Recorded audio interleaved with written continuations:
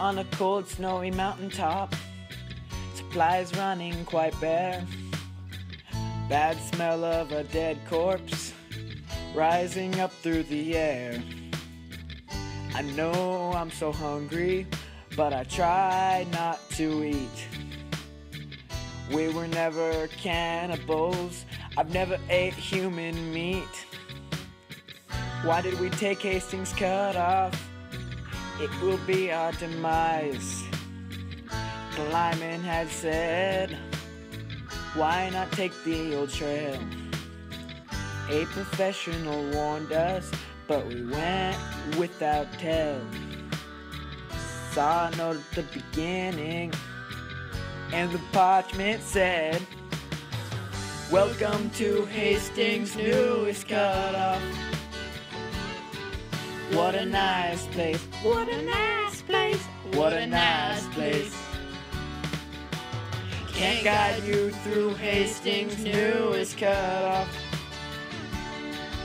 With another group, wish I could help you. So we continued along, down all these winds and bends.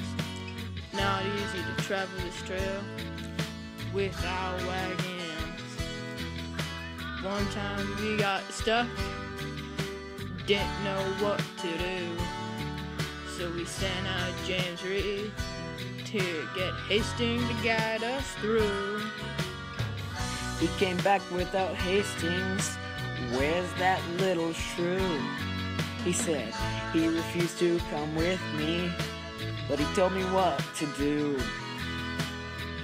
And so we traveled along this crappy trail until we found another note just to see it tell, welcome to Hastings' newest cutoff. Such a nice place, Such a nice place, such a nice place. 5 more days to travel on the Hastings Cutoff. What a nice surprise, what a nice surprise. I really hate that guy. On the 3rd day through the desert, water was running out. All of Reed's oxen run off, never to be found.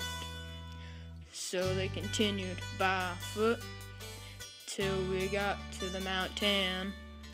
We walked along, so we took a break, but it snowed and snowed again. We could no longer move. I was beginning to worry. We had to find a passage back to finish this long journey. Then on Christmas Day, one of our members had to leave. So we chopped him into little pieces. They just ate Steve!